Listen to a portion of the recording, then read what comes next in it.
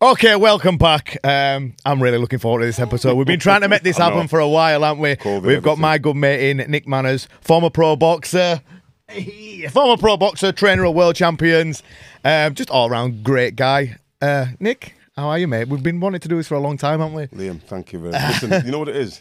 It's not only just... I've always wanted to say well done.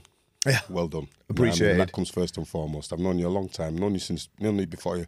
I knew you before you knew your dad. You know what I mean? So... And I've watched you grow up. And I've seen you come from our environment and lift yourself out of that. Ignore a lot of things that was going on in your quest to be a world champion. And you know what? Well, I mentioned this sort of quite a lot.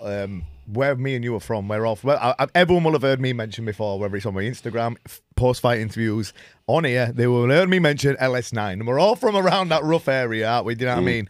It's a hotbed for fighters, is Leeds like, but like you were just mentioning there's a lot of like rough goings on around there. I'm sure we're going to get into it with your story here, because I think it's fair to say you've had a pretty eventful life, mate, haven't you? It's been all right. Yeah. It's been all right. It's been fun. Yeah, so as mentioned, right, let's start way back when.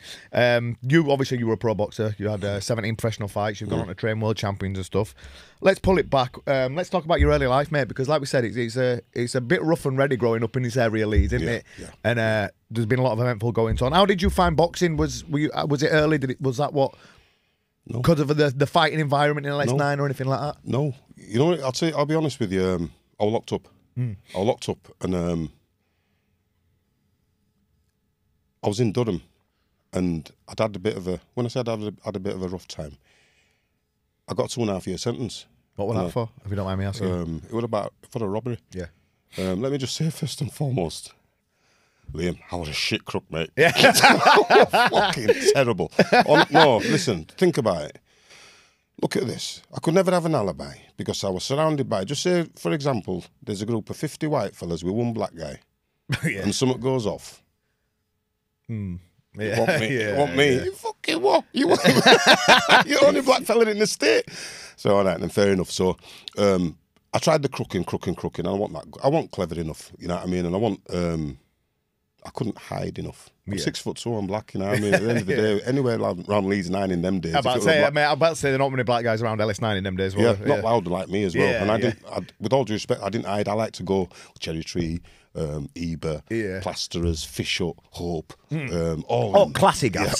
Great stuff. Listen, didn't have to dress up, did you? Yeah, true. You didn't have no clothes, then. But it's right to a degree.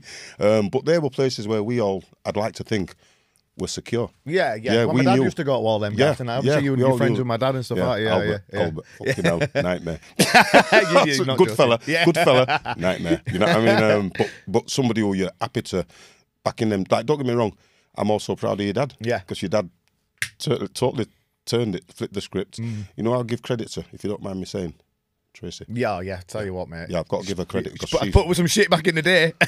Say no. But you know what I mean? But with respect, Joe, Albert and your mum, I've got a lot of respect for, because they've held on to that marriage. Yeah. And you know, through thick and thin, done. Yeah, and they've been great parents and role models for me as well. So yeah, 100%. I love it. I love it when I see them. And there's a lot of people that I see from my past, whether it's Eber Gardens, Lincoln Green, Gipton, whichever. And you know what? There's some of them that I really, truly admire. And I admire them because I came from a broken home. A lot of people came from a broken home. And we used to look, and kids like yourself, kids like Peter Sorby and things like that who had parents, used to admire them and sort of like hope. And I used to hope that they'd stick together because at least somebody did. Do you know that kind of thing? Yeah. So when I seen Albert and Tracy, Sam and Margaret, such and such and such and such, you like that, you give hope for love. Yeah. You know, that kind of thing. Yeah. All you see, to a degree, broken homes, sort of like birds getting pregnant, fellas gone.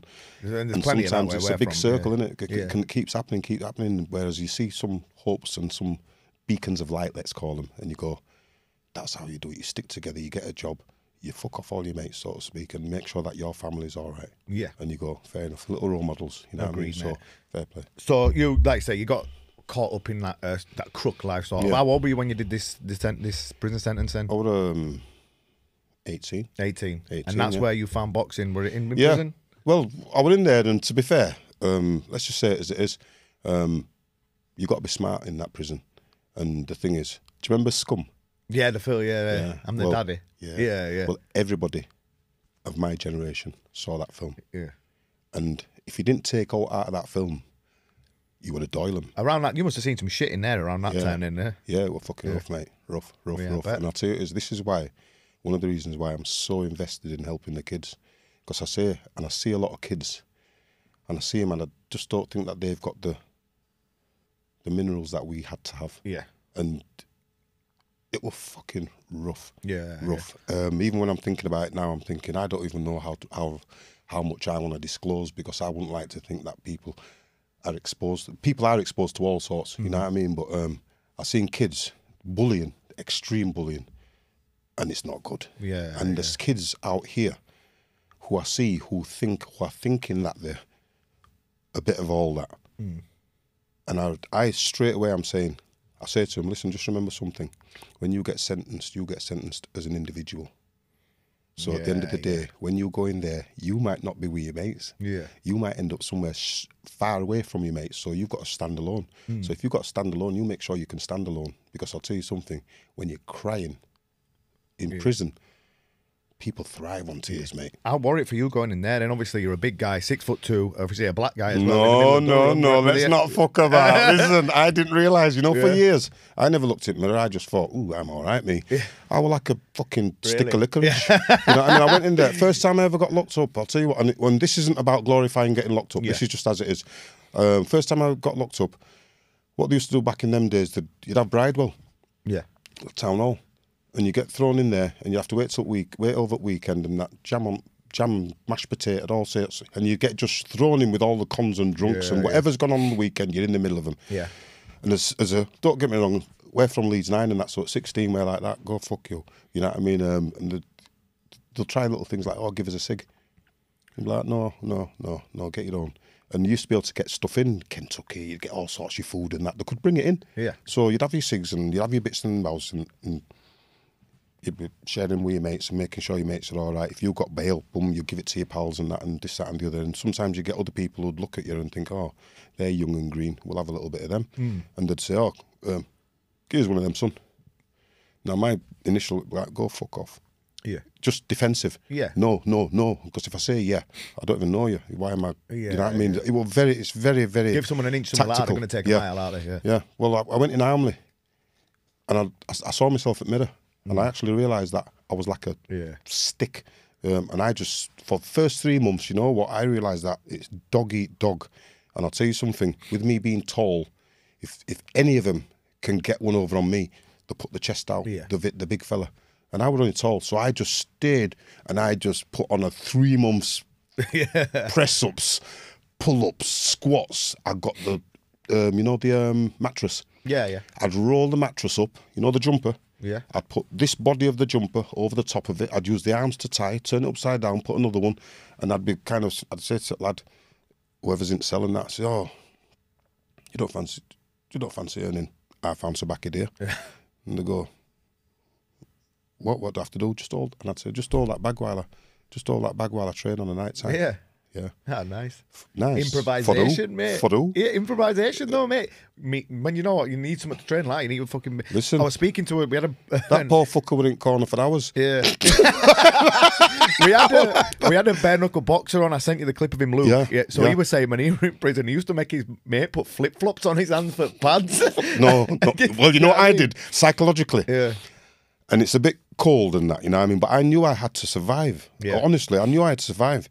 But I also knew I had to survive with a little bit of something so that when I came out, I still had something of me. Because you can survive in there and you can be a proper shitbag, come out weak and fraud. But especially like in somewhere like Armley, because for anyone who doesn't know, Armley's like prison in Leeds and it's a fucking... It's bad, isn't it, Nick? Yeah, it's so horrible, bad. Horrible. I didn't realise, though, that I'd made a little bit of an impact amongst my lads my age. But what it was that, because my first remand and that I was in Armley, straight away, I was in with some old heads. Yeah. You know what I mean? KD. Compton. Yeah. Aerial Shop. Yeah. Keith, yeah. I fucking still can't do names. I can never get... No, it's called. It's like never names. No, clues. TC, Tommy, his mate. Yeah. Great fellas. KC, Kev, another one. You know what I mean? I'd say as they were all in Armley. So I've grown up with them since I was a kid. They were all at the courtier and that, you know what I mean? And you'd look up to KD and that, you know what I mean? So when I went in there, I had an obligation to myself not to let him down, not to let myself down, not to let Lee's 9 down, and not to let the lads down to a degree. And it wasn't that I was doing it for them, but I was doing it for me and for the fact that I've got my life to live. And you know something? Sometimes there's things that you can do, you only have to do them once. It'll fucking ruin you for life. Yeah. 100%, man. You be a grass once, you're a grass for life. Yeah. Nonce once, nonce for life. Rapist once, rapist for life. Yep. Snitch for life. It can take you years and years and years to build yourself into something special and about 30 seconds to fucking blow it.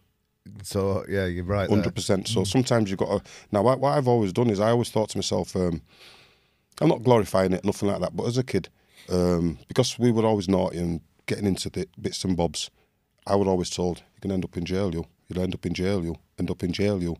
So, you know, at some point I psychologically went like that to myself, well, if I'm really going to end up in jail, I better get my mind ready for it. Yeah. Because I'll tell you something. Sort of accepted it. Yeah. Or it's not going to be a surprise if I do, because this is what I'm into. You know, like, if you can't do the time, don't do the crime. Yeah. And it was like, okay, then I'm doing the time, so if I get caught, I better be prepared to do it. So when I got caught, I've ended up on remand, doing my my press-ups and that, building up. And then you get challenges and that, because people are they're just testing out there. Yeah. And they want to find out. And I just thought, do you remember what's it called? Scum. Yeah. And it went, where's your tool? Yeah, what fucking tool? Yeah, this fucking tool. I'm like, right. So when he asked what tool, bang him. Yeah. Don't fucking wait for No a conversation. No, done. And I'm not, listen, I'm 56 years old now. You know what I mean? I'm not particularly proud of that episode of my life, but you know something? I'm happy that I got through and I survived it, because in reality, I didn't come out as a victim, Liam. Yeah. Didn't come out, I haven't got time for that. I've got fuck all anyway. You're not going to take that little bit that I've got left. Yeah. You know what I mean? So that'll do me. And if you know me, Yeah. I'd like to think that I've been consistent over these years. Yeah, well, you've You know took what I all mean? that stuff that happened to you there, and you're like you said, you're helping other people. You know what I mean? Yeah, turn without their a doubt. shit around with that now, aren't you? So it's like it's maybe a blessing, you could call it, with all the other people you're going to help from it. Yeah, to a degree. I know I can't save the world and that, but Yeah. you know what it is? If I can't rule the world, I might as well be of benefit to it. Yeah, of course, man. That's nice, isn't it? Yeah. Now, let's say that again. Yeah. If I can't rule the world, I'm going to be of benefit I to like it. that, You know what I mate. mean? Yeah. Yeah. So you've got out of prison. How old are you now? 20-ish. Is this where you started? 19, 20. Yeah, 20. So where did boxing start from here then? 'Cause I went obviously you've got your brothers and stuff Colin, as well. There, yeah, you've yeah. got a big sporting family, haven't you? Yeah. They were all incredible athletes. Colin, Yeah, fantastic. unbelievable, Ricky, good. unbelievable athlete. You know Colin. Yeah. Yeah. I remember some of the training sessions he used to do back in the day. Some of my friends used to go do them, and they'd be fucked for like 3 days after them, mate. Listen, They'd we go should do have his mad you know what circuit it and is, Liam? We should have a thriving gym. Yeah. And we have got a thriving gym, but we should be bursting. But you know what?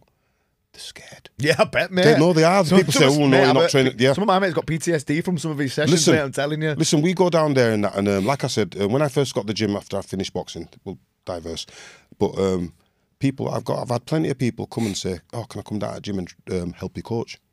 So what makes you think I need help? Yeah. You know what I mean? Yeah. What makes you think I need help? I say, I'll tell you what it is, with all due respect and no disrespect, there's only one person who I'd coach with on that level there. And that's not to discount any other coaches. Yeah. And that. What I'm saying is, for our gym here in Leeds, for me, there's only one other person that I would have as another coach in there. And they were saying, who's that? I said, don't worry, when he comes, he comes. Yeah. And I've had quite a few people come, and you know what I'd say to them? Go sort out is it DBS? Yeah. Go sort your DBS. And that sometimes gives them a hiccup, so I'm like, that'll do. Yeah. You know what it was? Colin. Yeah. And what I'd done, though, is I set up the gym at Lincoln Green, just up the road from our Ricky's. Yeah. So I set it up, and I said to Colin, at some point in time, if you see me training and being consistent to the standard that is acceptable to you, come on board, our kid. Come on board. And with all due respect, I've always tried to prove stuff to Colin. Colin's a top geezer. He's a standard. Yeah. Liam, I've only met Colin a few times. Liam is my hero, mate. Yeah. You know what I mean? They say, who's your sporting hero? Colin. Yeah. Who's your in-life hero? Colin. Yeah. He's a cracking fella. Honest to God, he's a cracking fella. I don't mind when everybody says to me, York Collins, all right. York Collins, good one. Yeah. See, that's right. I'll keep you on your toes. I'll keep you on your toes. Our Colin's a good guy. I'd rather keep you guessing. But you know what it is? Our Colin is a fantastic man and a fantastic human being. Just got to say that. Yeah, no, he is yeah, good fella. I've heard nothing but good things. Yeah, like, he's brilliant. Yeah. He's brilliant. Like I said, I've only met him a few times myself, but everything I do, other than his friends going, he fucking killed me in that circuit. Yeah, but yeah, you want to see him? Top guy. You want to see body on him now? He's still chiseled. Listen, yeah. have you seen Simpsons? Yeah. Seen Caretaker? Yeah, he rips him. Yeah. I'm saying to him all the time, say, Colin, you're not right in head, you. He say, what do you mean? I say, Colin, we fucking retired 20 years ago. You know what I mean? You're training like we still do. He did this, it's in Armthorpe or something like that, or where they do this coal run. Coal. You put 50 kilo coal on your back and run half a mile or something, or a mile. Yeah, he's an incredible athlete. I've heard like, brilliant. I've heard from him, he's like how fit and strong and tough and mentally strong he is when he does his workouts. A lot of people would benefit. Listen, I know for a fact that people benefit from my work, right? 100%. I know that for a fact. Yeah, I'll give you an extra 10%. You know what I mean? Colin, Colin takes it to another level. Yeah, another level. And right. Go on. Let's pull this back then. So to your boxing career. Yeah. How did it start? How did you get into it? What gym were you? Where were you at? I'll tell you how it went. I'll tell you how it went. No holes barred. Yeah. Goes to St. Patrick's. Gets out of Durham. Goes to St. Patrick's. Meets a fella called Terry O'Neill. Mick Ryan, God bless him, he's passed on. Fred Miglin and Barry. There was Harry Ayres, right, God bless him. So I've gone in there. So you know what it is? Back in them days, you know what they'd do? You could walking off the street in high heels, you know, stilettos and that, and suspenders, and they'd throw you a pair of gloves and go, here, have a spar. Get straight in. Yeah, and you're straight like, in deep end. Yeah, so I'd spent a little bit of time contemplating whether I'm going to box and this, that, and the other. So I'm thinking, right, who's a good trainer? Frank Bruno.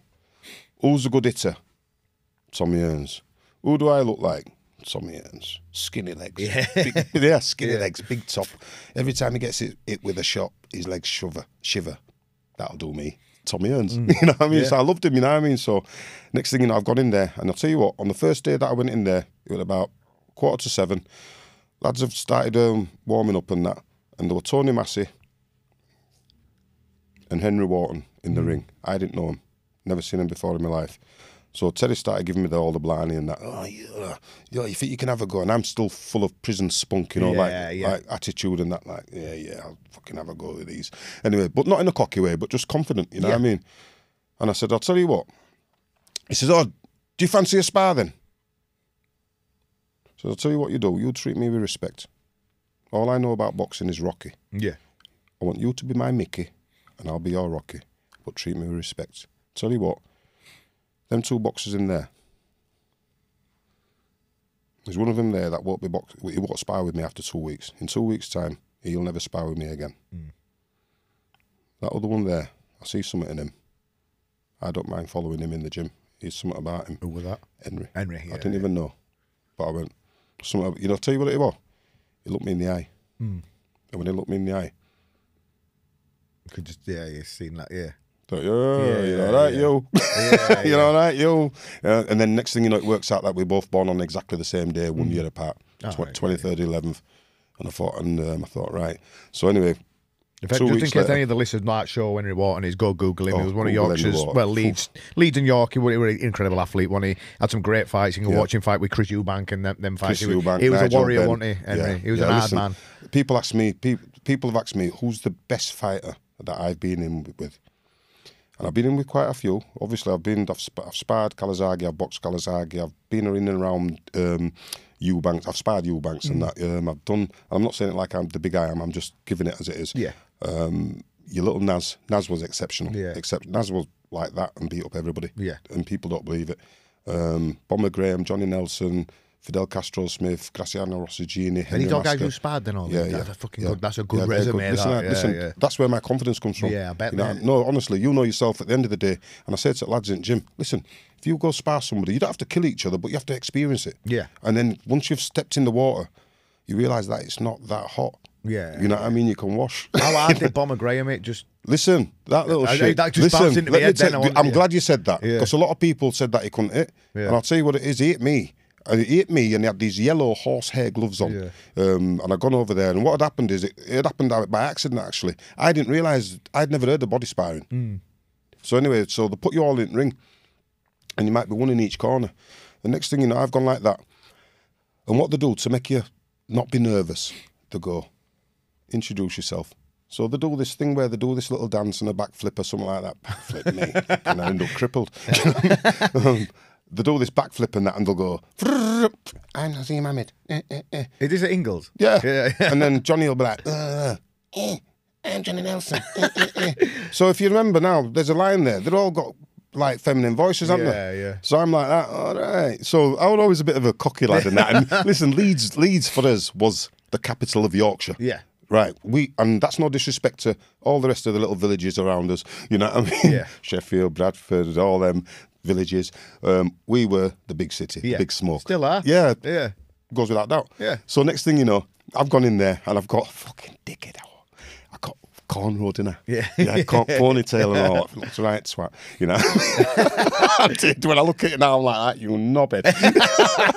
So I'm like that. I've gone in, so I'm thinking they're doing backflips, this, that, and the other. So I'm like that, right then. Gone in centre. I'm Nicky Manners. I'm from Leeds, and I'm here to put some bass in all of your voices. You know, because they're all squeaking. You're like, fucking hell. Anyway, I got knocked fuck out. Yeah. By all of them. But I've gone out, and they've gone, right then, Nicky Bomber. So I've gone out, and I've gone, right then, boom, boom, boom. And he's gone, boom, he's hit me in chest. I thought, phew. And I've gone, and I've given him a little shot on the chin. Yeah. And they've gone, no, just body sparring. Yeah. I thought, oh, shit. I don't really do that. Yeah. And when I say I don't really do that, I don't really hit to body because I've got big long arms, I'll keep you off. But to get to body, let me tell you something, you know, for a tall man to learn to body punch, he's got to go through shit, you know. Yeah, 100%. That learning process is not easy. And what I used to like to do is like, give them 3 or 4 quick shots to the head. Yeah. They put their hands up and then get 1 or 2 shots off and fuck off, you know. I mean, excuse my language, because listen, to learn the art of infighting and body punching, it's not easy at all. Especially when you're taller. You've got to be on 100%. point. Yeah. Anyway, so next thing you know, all of a sudden, you can't hit him in the head. No. And he proceeded to give me a beating. But it was done with love and it was nice, you know what I mean? Because we're a really, really good fella. And they really made me feel welcome over there. But they give me some licks and that, you know what I mean? But we all learned and it was a really, cracking environment. But look at that, Bomber Graham. Johnny Nelson, world champion. Yeah. Naz, another world all champion. Them, Ryan Rhodes. Naz probably one of the greatest British fighters ever wanted, you know what I mean? I've got to put 3. But then again, you know what we also make a mistake of doing sometimes? I think I don't like the term greatest fighter ever. Yeah. Because I think that you can have a greatest fighter for a period. Yeah. Yeah, an era. Yeah. Because I think it's unfair to say that Joe Calzaghe is the best UK fighter ever when you've had so many different fighters in certain eras that have actually... The sport evolves a little bit, and time evolves, and training evolves. And, training, promotional, and then sometimes they'll turn around and say, well, let's avoid him to go there and get the big prize. You know, that things... So I'd say that Joe was probably one of the greatest of his generation. Naz of his, Lennox of his, you know, that kind of thing. Yeah. So we've had some great fighters come across, but we've had them across different... time period. Yeah. Let's go to Joe then, because you were saying you sparred him as well as fought him. Yeah. In fact, let's pull it right back. With your first amateur fight, did you fight amateur or did you go straight pro? I had 17 amateur fights. 70 horse. No, fucking 70. You're crazy. Right. I'm not that fucking crazy. 70 fucking fights. 7 amateur. 17. 17, right. 17 amateur, 17 pro. Right, cool. Yeah. So in amateur, really, that's not that many before going pro, is it? Because a lot of people will really rack the numbers before going pro, won't they? Crazy. Yeah. It's good for experience and that longevity if you do it from a youngster. Yeah. But if you're doing it as a man, you might as well fight as a man. Yeah. Fight's a fight. Yeah. You know what I mean? True. And I just thought to myself, for my first ones, I would just try to get them out of there, mate, because I was scared to fucking death. Yeah. No, when I say scared to death. It's in amateur, yeah? Amateur and pro. Yeah. Talk to me about that first fight then. How did it come around and how did you always want to fight from the first day you went to that gym, or were it just something I'm gonna fight. You know what? Listen, I'm good at this. I'm going to fight. No, I was in prison. Yeah. And what happened was I got 2.5 years and I went to 13 different jails. And each one of them would a fight. Yeah. And unfortunately, because I've got a bit of a mouth on me, from day one they put me in there. They shouldn't have put me in fucking Armley. Because in Armley, we don't call them sir, we call them boss. Yeah. And then from Armley, they sent you to a YC. And, you know, youth custody centre. And they'd say, right, call me sir.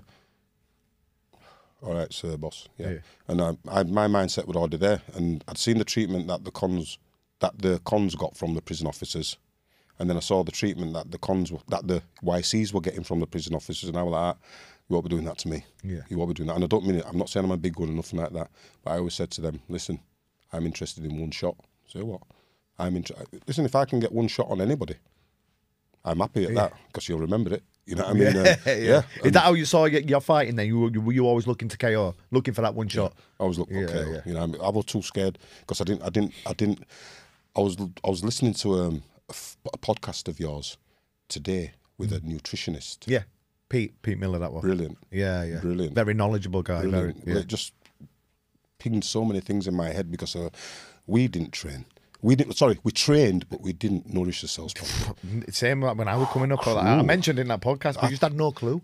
We didn't have access to all the knowledge. You know how we made weight? Sport science and everything. You know how we made weight? Bin liner on. Starved. Yeah, bin liner. Bin liner and not eat. And yeah, same. And you're like, Jesus Christ. And listen, I used to wonder. You know something? The last 2 fights of my career, I had a nutritionist. Yeah. And I felt fantastic. I felt like Evander Holyfield. Yeah. And I did say that I'm going to reinvent myself as Evander Holyfield. And they go, what do you mean? I say, well, I like how he boxes, he moves and da-da-da-da. And for my last 2 fights, I actually boxed how I wanted to box. Yeah. My last 2. The previous ones, it were just panic and fight and listen, put some pressure on and hope that a slight bit of intimidation might work. And I didn't mean to intimidate, but I just think, right, say fuck all. I'm not going to mouth off or nothing like that. Just look at him. See if he looks at me abs. You know, like, look at me top half. Please don't look at my legs. But my first fight, I had it after 3 months training. It's not a long time, really, is it? Yeah. Listen, I'll tell you something straight. Terry O'Neill and that, I think, what they did is they went, got some gob on him. Let's see if he can back it. Which is fair enough. Yeah. So, a boxing it were a Yorkshire Select versus Dublin Select, Queen's Hotel. Lads turned around and told me to come out of that room. It's a nice little venue, Queen's Hotel. Oh, it was beautiful. Yeah. Listen, I was shitting myself that much.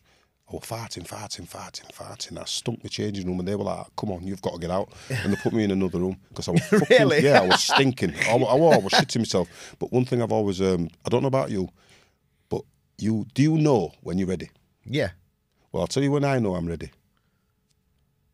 My shit turns wet. You know, like, not laxative, like diarrhea. Yeah. Diarrhea, bang. My body gets rid of everything, and then all of a sudden, I'm on. Yeah. I'll tell you something, every time I've been like that, knockout, bang, done. Yeah. I'm happy. You know what I mean? When it's not, I'm like, what have I not done? Well, to be fair, I said this before, like, you fight your best when you're full of adrenaline and you're nervous and you're scared, because you're that bit sharper, you're that bit more switched on. I've had fights where I want nervous and switched on, and I thought, shit, because I want on edge, and like, you need to have that fear, because if you haven't got that little bit of fear and you go in there like just fucking lackadaisical. 100%. Yep. I don't like to say something just because something, but I boxed a kid called Tony Booth. And we boxed an 8-round draw. Booth is well known, really well known, and he boxed a lot of people. But Michael Gale was supposed to box him, but Michael Gale pulled out with an ankle injury. So they were going to bring Delroy Wall, a kid from Manchester, to top the bill. So I was like, what do you mean? Well, we'll get another top of the bill. I said, well, why? So, well, I said, well, I'll fight Tony. I said, I'm 20-odd years old. I've got hairs around my bollocks and that. It's only a fight. I'll know where I am. He's 18 months ahead of you. You can't have a man coming to Leeds to top the bill. Nah, you know what I mean. So anyway, we were at Dewsbury actually. We can't have a man topping our bill. It was supposed to be a Leeds bill. So I said, I'll fight him. I went, are you sure? I went, yeah, I'll fight him. So I ended up boxing Tony Booth, and 2 minutes before, I'm ready. And I'm telling you now, I am convinced, and I know I'd have stopped him. Yeah. 2 minutes before I come in, Terry's coming, he's gone, you'll blow this fella away in 2 minutes, in 2 rounds. And you know what? Yeah. Flat. Yeah. Well, why am I fighting him then if you know I'm going to beat him? Yeah. You know what I mean? And I just flat. And then that's no excuse for what happened, because you know something, I was always a 4 or 5 round fighter. Yeah. You know what I mean? Because I didn't know about condition, I didn't know how to save myself and things like that. And that's no excuse, because at the end of the day, I'll always say this as well. I was never a dedicated fighter. I never wanted to be a world champion. I never wanted to be British champion. I never wanted to be this, that and the other. All I turned around and said was, you know what? Until the fire goes out of me And whether it's anger, fire, you know what, maybe not being born into a millionaire lifestyle, having to graft and fight and this, that and the other for everything you've got. And we do have them things that make us frustrated and you're like, and I had that in me. You know what I mean? I was a little bit, I wouldn't say angry, but frustrated. So, and then there's certain situations that I get into and I'd snap and I'd be off, you know what I mean? And I needed that out of me. I needed, and I always said, people have a fight at least once a year. You know what I mean? So I might as well get paid for it, because every time I have my fight on the street, I get locked up. And it's no good, you know what I mean? So it got to the point where I had that fire in my belly. But if you tell me to take a liberty, that don't make sense to me. But if you turn around and say, Nick, you're in a battle here, it's down to you. Oh, fair enough, I can go with that. You know what I mean? Because then you have to challenge yourself. But if there's no challenge, you can't compete, can you? You don't want to compete. Let's talk about challenges here. So you mentioned earlier that you sparred Joe Calzaghe. You also ended up fighting him as a pro as well, didn't you? And obviously he went on to be absolutely, his career was ridiculous, wasn't it? Do you know what I mean? What were it like sparring him first off? And then when the fight got announced, I fought him first. Oh, you fought him first? Oh, okay. Yeah, that makes it even better. Yeah. Because when he came up, I remember I watched an interview with Eubank, and Eubank fought him, didn't he? I remember him saying, "I have never been hit that fast and that many times. It was like I was fighting two people." Listen, it's bang out of order. You know? Fuck you like that. Gee, you're making a cunt of me. But I'll tell you what it is. You know what was good? Because I always thought I was fast. I did. I always thought myself I was fast. I might not have been, but I always thought I was fast. And other people said I was pretty fast. But you know, when you get people who's actually concentrated and dedicated to their craft, and you see how fast and controlled and professional they are, you know, you might go fast with one hook, but you can't get that hook perfectly. They do, from time after time. Listen, there were times when I boxed him. Now, when he boxed me, he didn't get a chance to turn around and show his speed and this, that, and the other, because I was like, I don't know, I won't say, but I'll turn around and say, I'd say I was a worthy opponent for him at that time. So he had a little bit of a challenge, and I was fortunate enough to have caught him with a shot early, which made him angry. That's the great thing about him, though, you know. You whack him and you think, yo, know your place. And it's like, no. And you're like, fucking hell. Well, he even did that at the highest level, didn't he? I mean, he got dropped off Jones in first round and came back and put a beating on all him, of them, didn't he? you know what I mean? All of them. Jones, Hopkins dropped him, Byron Mitchell dropped him, loads of people have dropped him. And I'll tell you what, there's one thing I will turn around and say about him. Tremendous heart. 100%. Tough and guy. A good chin. And if he hasn't got a good chin, he's got fantastic powers of recovery. And you know something? Because I thought to myself, you know, I thought I was going to give him it, you know. I swear to God, I thought, I'm going to brook him up, man. I mean, I'm going to throw him about, I'm going to brook him up and this, that and the other. And I didn't. You know what I mean? When I got in there, I realised that, you know something, quality, southpaw as well. You know what I mean? And with all due respect, I'd never say whether I had a good chin or a bad chin. I was fortunate to never be knocked out. Been stopped, accumulation of punches. You got stopped that fight, but you went out and stood up and the referee stopped you. You saved it from yourself because you weren't going to quit. No, and I don't mean it in a bad way. The one thing, that's not being a hero or nothing. One thing I will turn around and say about boxing and that, sometimes we go in boxing to see how far we can go. And from my point of view, the only thing that I'd have said from my point of view is I know what, at the time, I know what I was intending to do to my opponents. So you know what? I'm not going to stop him from having his opportunity to do what he wants to do to me. You know what I mean? Because then it's a matter of, I can do you and knock you and bang you out of the floor and put you out of the ropes and all that. But as soon as I get half a touch, the referee's going to, do it or give it or get it. And I like that's a bit of an old school mentality. I like that. A lot of the fighters around that time had that. Eubank had that mentality, didn't he? Like the warrior mentality. That's it. You know what I mean? If you're getting a beating, you stand there and you take your beating like a man. Remember when, I'll tell you who I always admired, and people slagged him off and I couldn't understand why. And I had the same effect as well. You know Frank Bruno? Frank Bruno always took his beatings. You know what I mean? He never got like flatlined, did he? Or never quit. He'd always be stood up on his feet. And that was his problem, his fucking legs locked. You know what I mean? I know, and I've done it myself. I've done it. I boxed a kid called Ali Forbes.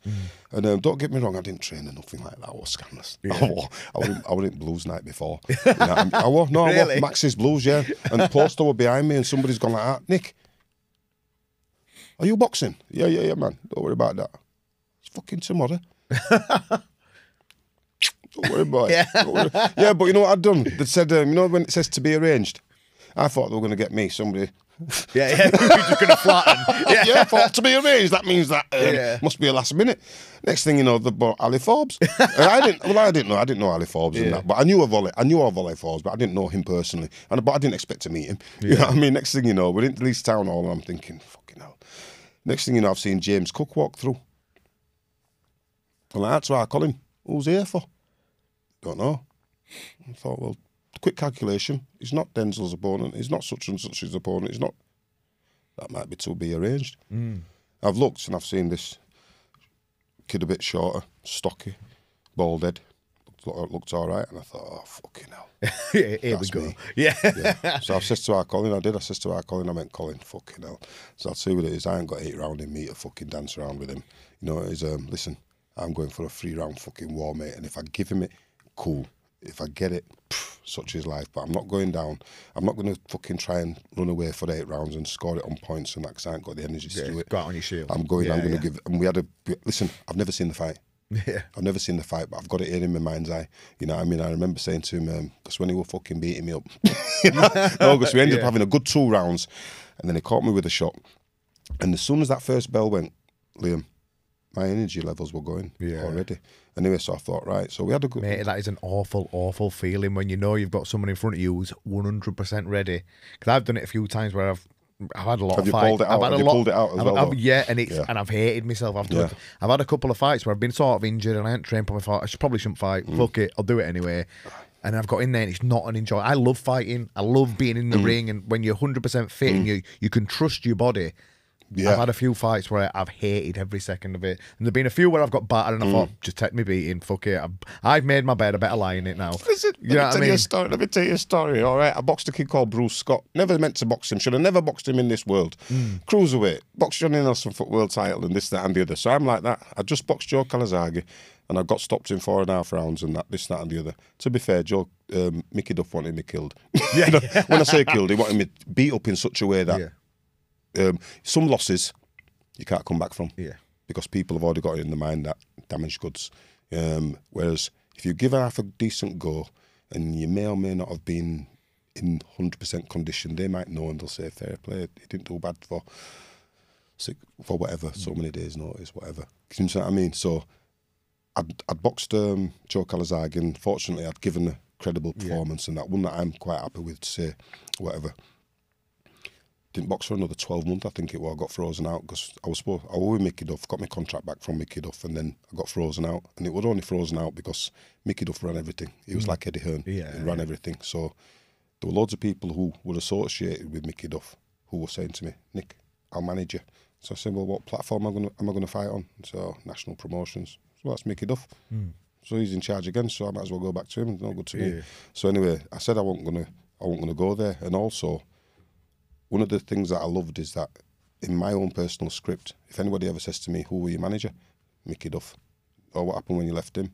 I didn't get another manager, I got a promoter, somebody just to promote me. But as far as I'm concerned, I had the best manager in Europe or in this part of the world at the time.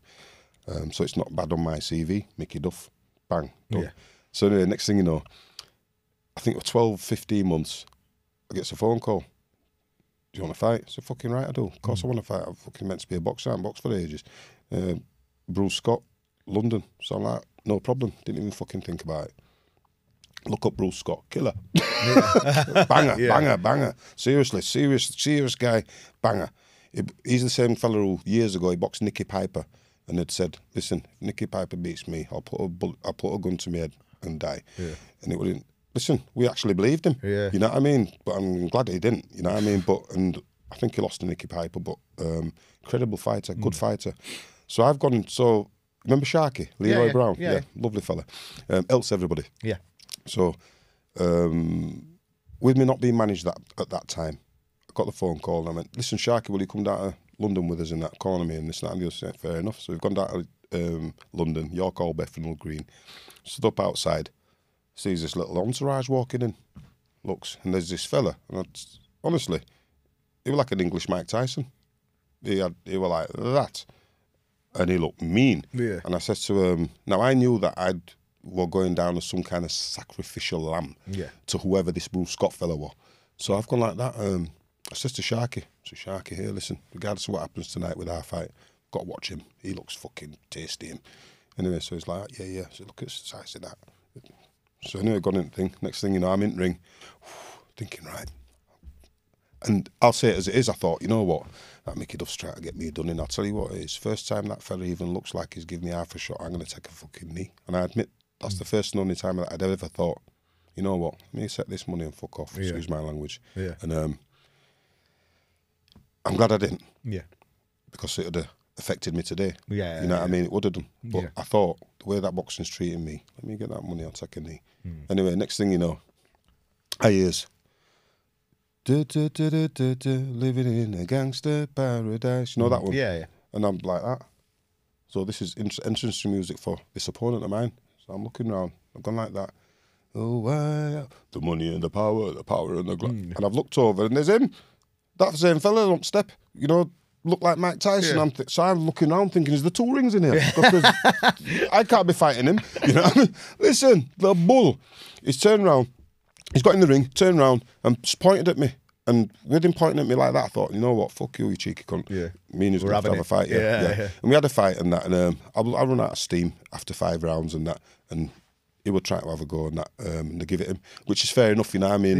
But I'm glad that I stayed on my feet. I'm glad that like I you said, then you wouldn't have been able to look yourself in the mirror if you'd just not done now. that, would you? Do you know what I mean? No, I'll tell you what, there's one thing I'll always try and do.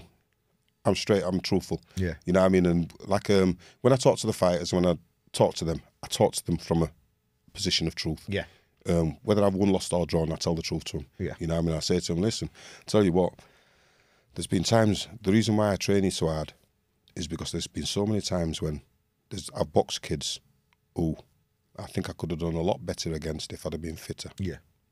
That's all I'll say. Okay. You know what I mean? I want to come on to that now, Nick, as you as a trainer, because obviously you've been heavily involved in Josh's career and watched him get to the world title level and stuff like that. How did that come around with you working with Josh and going through those ranks with him? And how's that journey been? It's been great. I've known Josh for years. I've known him since I was about 8. Yeah. You know what I mean? He used to be up at Star with you. Yeah. You know, little kids running about. You know what I mean? Anyway, I'd always said to Sean, because Sean one time Sean says to me, he says, "Oh Nick, fucking hell, it's a bit shitty in this lead scene is a bit shitty. They're a bit the coaches when they get the lads, they want to claim them for their own, and they don't want nobody involved in this." I says, "Listen, best thing you can do, it's your child, it's your responsibility, and whatever he does in boxing, you and him's going to have to sit down with each other, whether when you're 70 years old, and he's either going to blame you or he's going to thank you." Yeah. So what I'd say to you is, I'd do what you want to do, and wherever you go, wherever you send him, wherever you take him, you be with him. And if anything, watch what's been done, because if it all goes wrong, you can always reproduce that yourself. Yeah. You know what I mean? Don't trust these fuckers, because at the end of the day, they're not their kids. Yeah. You know what I mean? Yeah. They're not their kids. He's right, yeah. So anyway, next thing you know, years later, I'm at Hull, and I was training a guy called Harry Matthews, and he got offered a fight with Chris Eubanks Jr. He had to beat this other kid though to get it. So Harry's like, "What do you reckon?" So I said, "Listen, tell you what it is, they're wanting you as a lamb for slaughter. Let's beat this kid first." So we've boxed in Hull. Everything's cool. We won the fight. Next thing you know, Sean's come to me. He's come to the gym. He says, "Oh, we've seen how you've worked with Harry and that. We'd like you to join our team." Josh had just won the Commonwealth title. And Sean, I don't think, really had a team that he could solidly rely on. So I was like, "Okay, you tell me, what is it that you want me for?" So they said, "We like how you got him with his defence and that, and you work on defence and you work on body and that, you know what I mean? And you're pretty strict." And I was like, "Oh, and you're all right, you've got experience in that, and you know, that's good enough reason. Yeah, cool, let's do it." I said, "But I'll tell you what it is. Are you looking to box in front of 400 or 500 people in that at Ellen Road Banqueting Suite? Or are you looking to take over the world, like?" Right, looking to take over the world. That'll do me then. So I'll tell you what it is then, Josh. You do something that not a lot of the other Leeds fighters have done. What's that? Stay clean. Don't be drinking. Protect your image. Yep. Protect your image. Because I'll tell you something. From where we're from, if everybody sees you doing the same as what they're doing, why the fuck would they waste their money backing you. Yep. Show them something different. You show them, give them something to turn around and look up to and say, we'll follow him, because we all love a night out, you know what I mean? Yeah, yeah. Right? And so look at it now. And look at it. Turned And you into. know what? Look at him over the years. Yeah. You don't see him with beard and hanging out of him and this, that and the other, or off his tits or this, that and the other. You see him doing his job. And that's why people respect that. Yep. You know what I mean? I think, good on you. Yeah, It's been a fantastic, listen to this. Can you imagine going to Manchester? Remember when we boxed for Hampton? I love that. We all went over our ringside for that with my uncle and a few friends, mate. What a night that was. Oh, I wasn't sure again. because the fight before with Selby, Yeah. and I wasn't sure how we were going to be in Manchester, but because it was the first time I'd seen him box outside of Leeds, and I'm like, fuck it. It was like we were just in Leeds Arena. Leeds, it was yeah, it was brilliant. unbelievable atmosphere. I come out. And I'll tell you what, that first round when he fucking nearly flattened Frampton as well, what the atmosphere, then the roof came off. I couldn't breathe. Yeah. I'd just come downstairs and I'd said to him, right, take your time. yeah, whatever. And thingy just went, boom. Yeah. And I'd got that, fucking move. You know what I mean? And it's brilliant. But you know what? For me, I'd come out, like, don't get me wrong, Sean's always the number one. He's the man in charge. Okay? Always the number one. He's the one that he's got a good brain on him. You know what I mean? Honestly, he's got a good brain on tactical and this, that, and the other. I've gone out into the, in MEN, into thing, just to see it, lads, and say thanks for coming, this, that, and the other. And I always say, listen, do us a favour. There might be times, with the quality of opponent that we've got, there might be times when they're having success. Don't just shout when we're having success. Yeah. Shout all fucking night. I mean, keep 100%. The noise. Keep the noise, because I'll tell you something, psychologically, if you cheer just when we're getting success and go quiet when we're not, that can play tricks in your mind and that, you know what I mean? So, like that. So they were like that, Nick, is he ready? Is he think? I say, listen, you don't worry about us. You know what I mean? Yeah. Are you ready? You know what I mean? Are you ready to make noise? So I'll tell you what it is, Frampton's all right, innit? Yeah. Well, I'll tell you what it is, if he gets any success, don't think that's the end of the story. You know what I mean? Because I'll tell you something, we're here to fight for you. You make the fucking noise and we'll give you something to make noise for. Yeah. You know what I mean? I'll tell you what, one of the proudest moments I've ever had, as a Leeds lad, you know we don't usually go to Manchester and get fuck all, nothing. You know what I mean? We always give a good account of ourselves and come home with the tails between his legs. Could have been, would have been, should have been. But you know something that night? Fuck. Yeah, that was brilliant that night. And to do it back to back from Selby and Frampton when he got writ off in both those, didn't they? No one thought we were going to beat Selby. No. Everything I read about him, no, he ain't going to beat Selby. And then when it came Frampton, fair enough, he beat Selby, but Selby were this and that. But Frampton, he ain't going to beat Frampton. Then he wiped the floor with Frampton. They were two massive nights then for, we had some like great, I say, we had some great occasions, you know, just being in there and just handling it. Yeah. Just say, for example, in the build-up to that Frampton one, they tried to tell us that we couldn't wear scarves. Josh couldn't wear his lead scarf and this, that and the other. Why? That's what I said. Yeah, Just 1 second, my friend. Did you stop Ricky Hatton from calling his colours and wearing his scarves? Yeah, all right. Well, I'll tell you what it is. Without this world champion here, you don't have a fight. So what I suggest you do is go fuck off and do your job. You know what I mean? Because I'll tell you what it is. Okay, let's call it this way. We're keeping that scarf on because what we don't want is any infections when they're going toe-to-toe. You know, when they're stood toe-to-toe. Yeah. So that's for infection purposes. Now come out the room. You know what I mean? And sometimes what you've got to remember is they'll play kidology for their benefit. Yeah. But we've got to have people within our team who recognise that and say, yeah, listen, and bounce something back. You know what I mean? Some honestly, great experience. Like with the sheep, with the Selby thing. Yeah, that was just a wind up, you know what I mean? At the end of the day, listen, the Welsh are lovely people, you know what I mean? They're the ones who's been sheep shaggers for years, you know what I mean? So at the end of the day, why won't we say that just to wind them up? And honestly, I love the press conference he did a build up to that. And to be fair, he took it well, Selby. Oh, he did. And he gave it back He did. I remember at press conference, one of my mates shouted something to him, and fucking Selby just ruined him. And he went, oh, he was good. Listen, I went, well, that didn't go as planned, did it, you dickhead? Yeah. You know what I mean? You brought attention to us, you're not ready. You know, you didn't even have an answer. You know what I mean? They got me. You know what I mean? They got me. I did this thing where I was going, I said to him, well, how many are you bringing? Like, you know what I mean? And you know that on that like Facebook thing, you might get 30 seconds or something like that. Yeah. So I timed it wrong, Anna. So I've done like that. And he says, I says, how many people are you bringing? Like, he went, a few. Like 2. Yeah. And then he went, anyway, I'm gonna do to him what Joe Kalazagi did to you. Yeah, did he? Yeah. And I was just about to go, and it went off.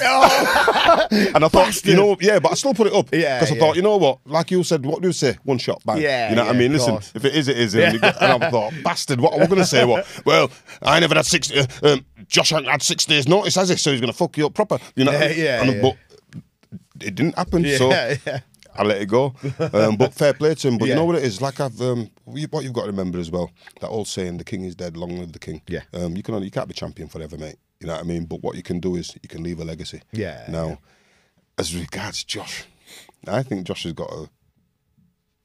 If everything's good, I think Josh could be a 3-time world champion, mate. Yeah. Because it's within him. 100% It's within him. And it's just a matter of getting all the little things in order, all the preparations so that you can have a fantastic camp. But what you've also got to remember is youth. Yeah.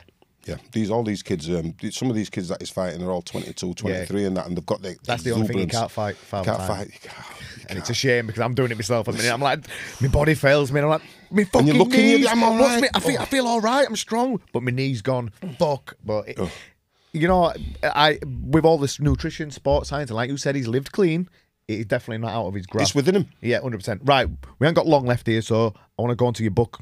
Oh. Yeah, so you are writing a book, are you? Talk to us about that, mate. What it is with the experiences that I've had from living in Gibson, from having times when I was a little bit of tearaway. A tearaway, yeah, that's a good way of putting it. There are some interesting stories. There's some great, I say it myself, incredulous stories, great stories, good stories. Listen, because we haven't got long, but I want to go to that police story that's going to be in the book. Can we talk about that when you got attacked by the dogs? Just talk to us about that. What I'll say is, if it's allegedly, right? Then allegedly, what happened was, it was a birthday, and I'd been out with a certain young lady and that, and we'd been to meet friends and that, and it was the first time she was going to meet the friends and that, and you know what? She made a bit of a cunt of us. She would just try to prove that she was in control of the relationship anyway. I wasn't happy with it, so I said, I'll tell you what we've done. And we've gone home, had a little bit of an argument. Somebody's called police. But by the time police come, I'm outside by my van, and I got what I needed to get, and I'm out by the van. So the police have come up the road, and they've gone, what's happening? Excuse me? What's happening? So what are you talking about? And I was just playing a deafin, like I ain't got a clue what you're on about. And they were just about to go, and she come at the door, she went, that bastard, him. Yeah. Fucking hell. Fucking bastard. Hell. I thought, oh dear. So they've got out and they've gone, one of them's gone to talk to her, one of them's come to talk to me, and I've said to him, listen, to be fair, in 2 seconds' time, because I've done no wrong, your officer's probably going to come out and tell me to go home. You know what I mean? Because that's what they used to do with domestic things, is they say, listen, you go home. You know what I mean? So anyway, next thing you know, he went, no. I went, please. And I was demoralised. I was fucked. I was totally devastated because I don't like the fact that I'd been embarrassed. Or whatever. Anyway, next thing you know, he's done something. And for whatever reason, he ended up asleep on the floor, I don't know. You know what I mean? So I've gone because I thought, well, if this has happened, this is not where I want to be, so to speak. So I've fucked off. Anyway, I was going to go to my friend. I won't give his name, but I was going to go to my friend, get some money and go down the road and just lay low for a bit. I took a wrong turning. So next thing you know, that wrong turning meant that I had to go about 2 mile round to get where I was going. While I was doing that, boom, blues and tools, police all over. You know what I mean? They've seen the van, and then bang.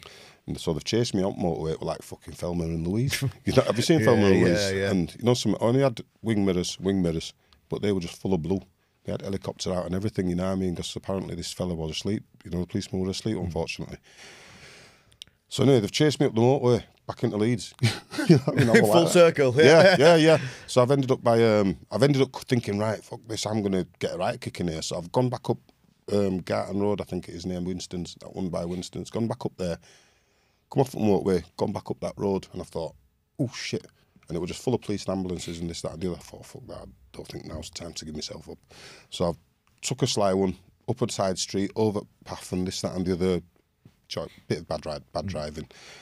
And I've come round this corner and I'm face to face like this to you with a taxi fella. And I thought, I'll tell you what, if I touch him with the car, that's when I can get nicked for something. Yeah. You know, and up to now, I'm just running from the police because only other week, fucking Rodney King got beat up and I don't want none of that. So next thing you know, I've slammed on, missed him. Next thing you know, someone hit me from behind, police car. So I've just got out of the car and done a run around streets, and I've come back onto Dewsbury Road, and it was just full of police. Well, you know Dewsbury Road, you know where the police station is? Yeah. Yeah, we were just opposite, at the end of that road there. So it was full of police. If I say 60, I'm saying 60 because I don't want to exaggerate. When they say man down, all the police drop everything, yeah. So anyway, I'm there and I thought, oof, and I swear to God, Liam, you know what I thought? A few ticket sales there, I'll be fighting. Because I'll be fighting soon. You know, and I thought, a few ticket sales there. Well, I forgot the fella that were chasing me. Yeah. You know what I mean? So I'm like, boom, and my legs have gone. He's rugby tackled me, I'm on the floor. So I thought, oh, fucking hell, the fucking thick cunt, I forgot that we're getting chased. Yeah. Because I thought, like, so anyway, next thing you know, I'm on the floor and they've given me a proper kicking. Yeah. You know what I mean? But I thought, I stand for that. You know what I mean? Because two wrongs don't make a right. Yeah. So give me a kicking. So I thought, oh, that's it.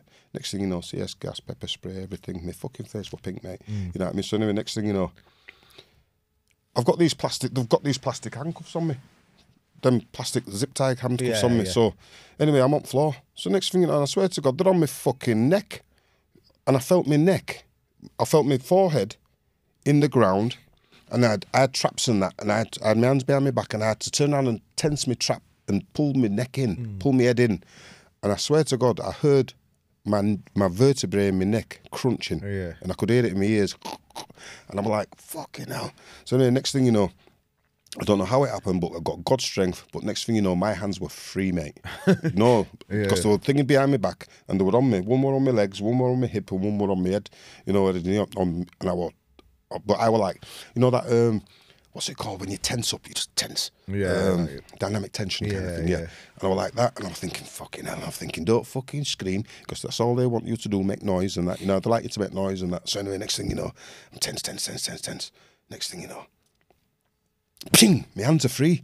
And they've just jumped up, they just jumped up and jumped back. But they put two dogs on me, didn't they? Oh, fucking hell, I was flapping like a fish. I was like, and I hate dogs. I was scared of dogs, honestly. Listen, I'm sweating thinking about them. Two big Alsatians, Oscar, PD Oscar, they were called. So anyway, so one of them's locked on my leg and I'm flapping like a fish like that. And I'm thinking, Jesus Christ. Anyway, I've sort of like half-booted one away and it's gone. But the other one's just locked on my leg. Yeah. And they'd already been chewing at my leg already, you know what I mean? But locked on my leg. So I've gone like that. So imagine, I've got the top of it and the bottom of it, and I've opened its thing, but I'm locked. Look where my hands are, I'm locked. And I've had to let go of the dog, and it's just gone. I had to put my hand in its mouth to stop it from getting me, and I've still got in the middle of my hand. You know what I mean? I can see that there, yeah. And I had to go like that, grabbed it, and I've gone like that, and I just opened its mouth, and I heard it going, it started crying. You know what I mean? So I'm thinking, and that got me out of like, not rage, but you know, like, fucking hell, I'm getting... And I heard it screaming. And I remember there was a fella, God bless him, FB, and he got done for shooting a dog in Blackpool. And he didn't get out, he didn't get no for robbery, we got it all for doing dog. Yeah. And I always remember that. And I thought, fuck it. Listen, with all these here, there's not every one of them going to turn around and justify what's happened to me. So anyway, and this was the same year as Rodney King. Yeah. Honestly. And you know what happened? The policemen were asleep for 3 days. And they kept on coming and saying, hey, what have you hit him with? What have you hit him with? I ain't touched nobody. I ain't hit nobody. Saying, well, listen, what have you hit him with this? I'm saying, well, what's wrong with him? He's fucking still asleep. We don't know. You know, anyway, so next thing you know, I ended up on remand again. And Section 18 wounded with... Well, initially they didn't know what to charge me. And then when he woke up, they put me in on remand, Section 18 wounded with intent. And they were really trying to get me. And for one split second, I said to my family, I better say that I just blacked out. Because... and they went, are you crazy? A black man who blacked out? Listen, you're going to end up in fucking a mental asylum. And, you know what I mean? Anyway, cut long story short, they came to me and they said, look, we know what happened to you wasn't right. But what you were accused of isn't right either. If you take a driving offence, dangerous driving, we'll forget about everything else and we'll call it a draw. Because at that point in time, it was quite, it would have been, the word not political, but... It's a little bit though, isn't it? Because that were fucking... That were bang out of order, mate. You know, when I think of it now, bang out of order. Yeah. But when I think of it then, listen, I might have done something. Yeah. They might have done something. Let's call it a draw. Nobody goes to jail because, you know, something like that. But so what I'm trying to do is I'm just trying to, from my own point of view, I've had a fantastic journey, mate. You know, from where I was and where we was destined to end up. Yeah. For me to be able to have turned my life around, I think that, I'll tell you what I do love. I love that when I'm in and around Leeds, the amount of people that I know, because I go all over, I've got all over as a kid, the amount of people that I know and who turn around and come and say, nice one, Nick, and they come and they speak to me with respect and they trust me with the children and things like that. Yeah. That I have to turn around and say, well, you know what, thank you. Because the main reason why I made that gym and got a gym wasn't to produce champions, wasn't to give us what we never had, because we never had a youth club. Back, Our youth club was the street. Yeah. And sometimes on the street, that's where things go wrong. Yeah. Whereas if you've got somewhere to go in a nice environment and that somewhere where you're trusted, I'll never turn around and tell you to take drugs. I'll never tell you to sell drugs. I'll never tell you to beat him up. I'll tell you to walk away. Yeah. I'll turn around and say to these lads, hey, listen, one of the reasons why you get fit is so you can fucking run. Yeah. I say, I'll tell you what it is, if it comes on top, you know, you're supposed to be able to, if anything comes on top, you're supposed to be able to turn around and take 2 steps away and run. Yeah. And you know what? If he catches you, then you can turn around and chin him. You know what I mean? Yeah. No, but right. yeah. Well, I'm just, I'm down for the kids and that. Yeah, like I say, I don't want to waffle on. When I see gentlemen like you coming through, and I think to myself, you've come from the same shithole I have, and you've excelled. Fair play to you. You know what I mean? And at the end of the day, being a world champion and that, and the things that you've done, let me tell you something, don't think that people don't look at you, Liam, because there's loads of kids out there that love you to death, and they love the fact that you've still got a character, still got personality, you're still humble. That's the thing. You're still, honestly, you got to listen, humble. Yeah. Listen, I turn around and say all the time, I champion you like I champion Josh. And I turn around and go, you know what? It's nice that them kids can have somebody to look at and turn around and say, you know something, you don't necessarily have to do everything that everybody else is doing just to get by, to be the popular kid. Sometimes you've got to be unpopular to do what you've got to do and get on with what you've got to do. 100%. So, mate, this book is going to have all sorts of stories in there. It's going to have all your journey. It's going to be about how you're helping people now, your gym, your boxing career, your early life, all the prison stories, etc. Now it's a redemption. Turn it round, man. Listen, as a black man in all them jails, boy, it was scary. It was scary. So, when is the book going to be out? And They're saying about April. Perfect. They're saying April, which I think is a good one. So look out for that. Before we finish, because I can't believe how fast that's gone, we've got a couple of minutes. There's some trending topics, and I want to speak to you about this Conor Ben egg situation. Now, this is absolutely fucking ridiculous in my mind. Because you've got someone like Josh, who you've watched, the most tested athlete boxer. Every 10 minutes he's getting he gets tested regularly, doesn't he? Jesus and then he's Christ. come along, he's failed 2 tests, and then all of a sudden it's because he's had too many eggs. What are your thoughts on this, mate? Bullshit, mate. Yeah. Bullshit. Listen, I'll tell you what it is. This is the thing with society nowadays.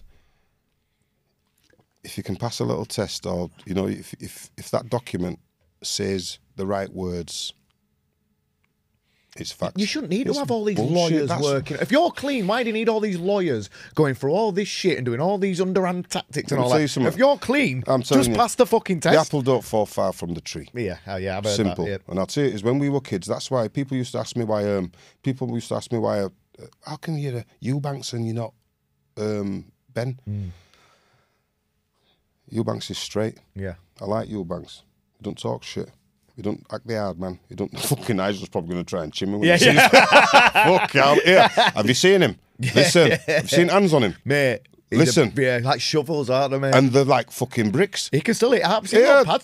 He's still an angry bastard. He's fucking angry as fucking... You know, listen, he's like, fucking what? He's saying, praise the Lord. And you're like, Jesus Christ. But no, listen, over the last 2 years, I've actually become a Nigel Benn fan because I've always been a Eubanks man. You know what I mean? Because you know what? Because Eubanks isn't a hard man. He's a good athlete. And he's a good fighter and he's a good warrior. Whereas Ben is everything about being a hard man. He's a hard man, a tough man, take no shit, fucking talk it as it is. Yeah, he's got that. Whereas I really like the articulation and the bullshit. Parliamentary procedure. I love that. Listen, I love that. You know what I mean? I used to say to Henry Wharton as well, just to go back again, I used to say, listen, you like Nigel Benn too much. What you need to do is take 10% of that and store it away, because I'll tell you something, you've got a chance to fight him. Yeah. And what you don't want to be doing when you fight him is turn around and stuck in the headlights going, and that's what he did. 4 rounds down, and then he started to fight. You know what I mean? Which is such a shame, but history's history. I'm bang against drugs in sport. I'm bang against drugs in sport. And anybody, listen, if you've got that in your system, you're a fucking cheat. Yeah. There's no excuse for that to be in the system. Listen, do you know what it is? You know this boxing, you know what it's supposed to be fundamentally? 2 men in a pair of shorts with pads on their hands to stop the knuckles getting cut so they can fight a bit longer and have a drink of water, get on with it. Yeah. And you know what? For anybody to try and cheat, not worth shit in my eyes. Horrible. Yeah, for me, there's no way out. Nobody can justify it. Nobody can defend it. The WBC are saying, "Oh, he can still fight," but and he's giving it big and saying, "I'm ordering an apology." Why? The British Boxing Board of Control aren't reinstated him up there. He still can't fight on a show in England as things stand, and he's going on like he's passed. But it is what it is. Right, we've got 2 minutes. Last trending topic. What do you reckon to all these YouTube things that's going on at the minute? Absolutely fantastic. It's getting eyes on the sport. I keep telling people this. Jake Paul. Do you know what? Jake Paul, I thought did all right. He's only been training for about 4 years. Did all right. Listen, to fight someone who's been boxing his entire life, he's had an amateur career, he's fought as a pro, and people are saying he can't fight a real boxer, can't Jake Paul? He did all right, Liam, mate. What's the game about? What, boxing? Getting hit, not hitting and not getting hit. Fuck all to do with it. What, making money? There you go. Yeah. That's what it's about. Yeah, you go. It's about money. Listen, you know what, 30 million or something he's just generated? And look how many eyes he's getting on it. Tommy, what's his name? Tommy Fury. Yeah. Is just, answer me a question now. Every single boxer who's got his dad, who's got a trainer as a dad, they're making money. Yeah. And all you're doing is you're turning around and saying, whatever reputation I might have had, I'm hoping that you might look favourably upon my son, and in doing so, you'll give him a chance, put your eyes on him. Eyes make money. Yeah. You know what I mean? I'll tell you what it is. There's not a boxer on this planet who hasn't made it already, who wouldn't fight for that opportunity. Yeah. You know what I mean? Because that's what it's all about. Imagine having 8 fights and in your 9th fight is fucking 5-6 million quid or whatever it is. And any of them, you know something, there's some of the old school boxing purists who are livid with it, and I understand that. I understand that.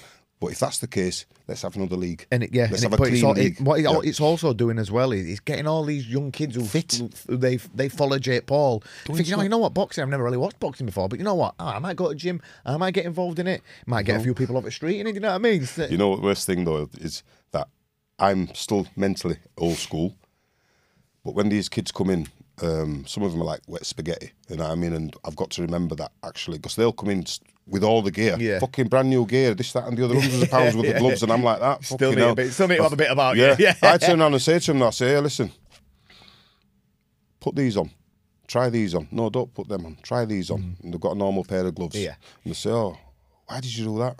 I says, because when everybody sees you in all that gear, they assume you can fight.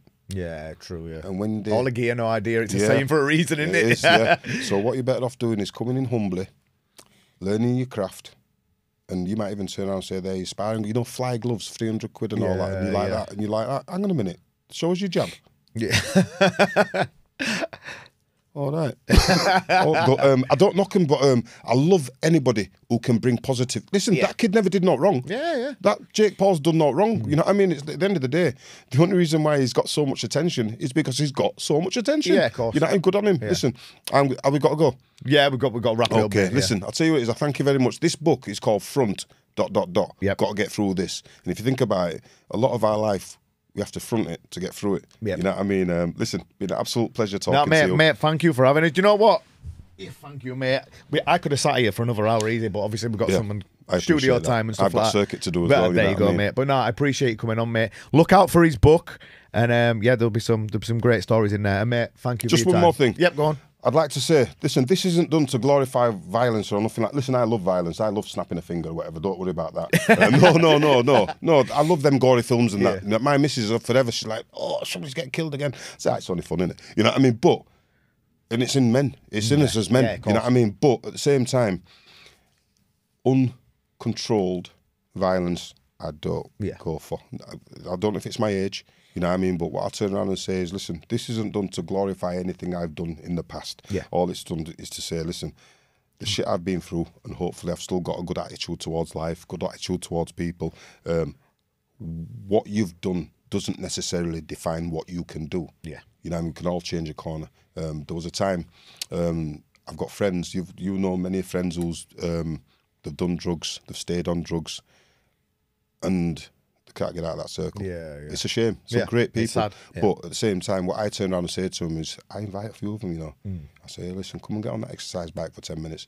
Come and do that. Come and do that. How did that feel? Yeah. Well, if you can do without that other gear, this gear will do you so much better. You know what I mean? Yeah. Listen, I'm a waffler. Yeah, mate, thank you very much. Massively appreciated. Look out for his book. Manners Boxing. Yeah. There's only one. There you go. Thank you for your time, mate. Respect.